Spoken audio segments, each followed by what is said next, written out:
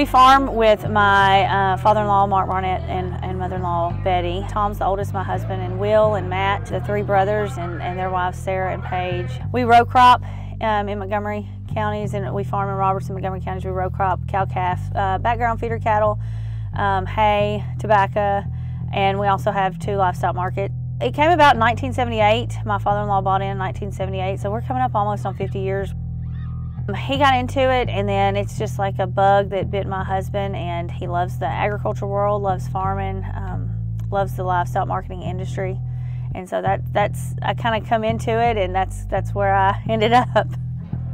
I think there's a lot of info out there that people don't realize about livestock markets. We're kind of the bridge between farmer and either a feedlot, feeder, or a backgrounder. We have a job to do, and our job is to get the farmer the most money for their cattle, and so we don't take that lightly. Livestock markets have an important role in the industry as to finding out true price discovery. My husband always says, do you want the final offer or the final bid? You may be offered one thing on your farm, but it could be $2 to $3 more a pound at the stockyard depending on that day.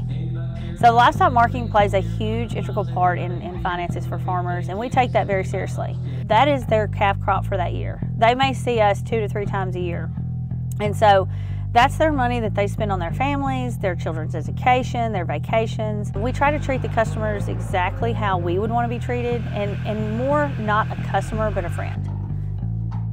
So we grade them. Once they are graded, they go into one of the 85 graded pens, and then in the office we're putting them in. We get them into load lots. We receive cattle up till 1 o'clock. We start to sell at 2:30. As soon as we get the cattle sold, we move into checks, and we've got people lined up waiting for their money, and so we'll hand out checks all night and keep the office moving. And then so as soon as the cattle sell, within about 10 minutes you can have your check and head to the bank if you want to. Having livestock markets and farming and being a mom, it used to be I could work all the time. And so when Brooklyn, our daughter, come along, it has changed. So my part as mom kind of went to the front, which is I wouldn't have it any other way.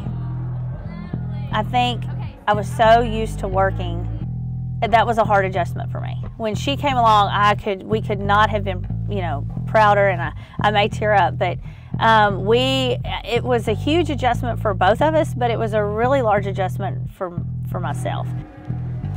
I was used to either whatever time of night I would work long hours trying to get caught up on accounting work, book work, stuff like that. I don't have those anymore because I'm at home, which I would not take anything for that.